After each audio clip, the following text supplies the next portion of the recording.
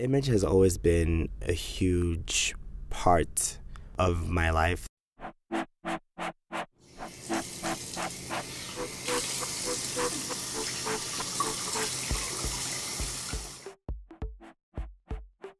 Growing up, I had always admired my uncle. He's a lawyer. He was always very impeccably dressed, the perfect gentleman. And he showed me that, you could have one of the most serious jobs in the world and still look good all the time. He taught me that appearance is very important, but also the strength of one's character lies not in what he looks like on the outside, but what's in his heart and in his mind. I view life as one huge performance. I think at any given moment, no matter what I'm going through, it's one performance after the other. I just feel that the performances are getting more complex and more diversified in terms of what I'm doing with my life.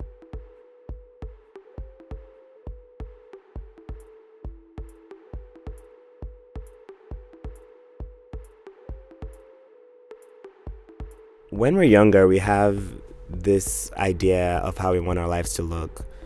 Most of us just see it as, what we're expected to do. Get married, have kids, have a house, have a steady paying 9-to-5 job, be the person that your parents want you to be.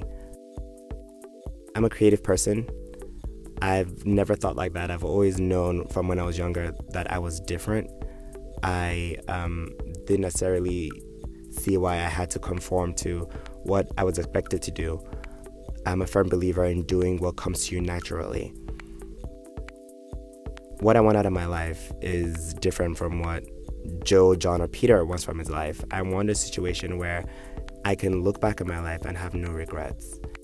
I want, at the end of the day, to be content, but at the same time, I also love beautiful things. In this journey of my life, I do want access to everything. I want to be able to travel to beautiful places, see great things, feel amazing things, feel love, laughter, happiness. I want to be excited. I want to be constantly challenged. I want my creativity to know no bounds. I want to constantly be surprised by things. I don't want to be jaded. In an ideal world, I think there would be no negativity, no regret. Everybody would look amazing and everybody would feel amazing. It's a situation that is only possible if everybody is, putting out positive vibes into the universe. I've been challenging myself to be more positive. I'm testing the theory that you get back from the universe what you put in. I think we tend to forget that, yes, we did come into this world alone, but we are here for a reason. We are here to touch other people. We are here to experience things, love, life, laughter.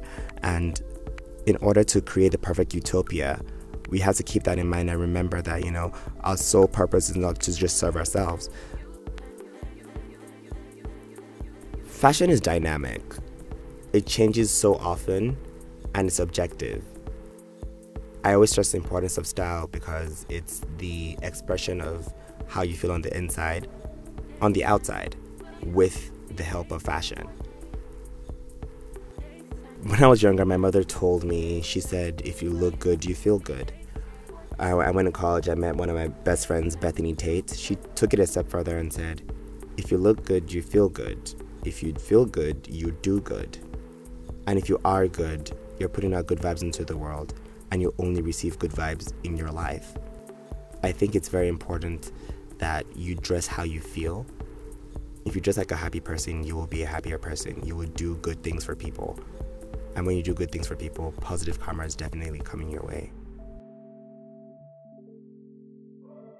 I love nice things, I love looking good, and I don't think there's anything wrong with that.